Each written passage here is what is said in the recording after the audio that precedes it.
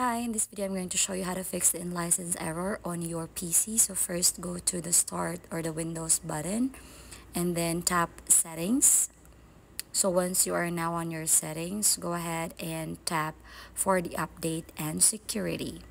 You'll be able to see this page. Tap on the Windows security and tap firewall and network protection. Click on the advanced settings. And now we want to go to the inbound rules, and you have to tap new rule over here. Then click next and click browse. Now in here you have to go to the Lightroom directory, go to the program files, tap Adobe Lightroom and select this lightroom.exe and click next. Then click that block the connection, so make sure that that's on. Tap next and then you can give it a name. So for example, this one. Now do the same steps for the outbound rules.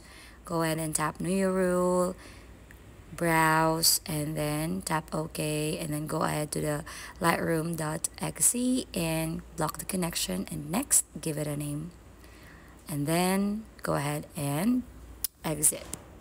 So that's it. It has solved the problem.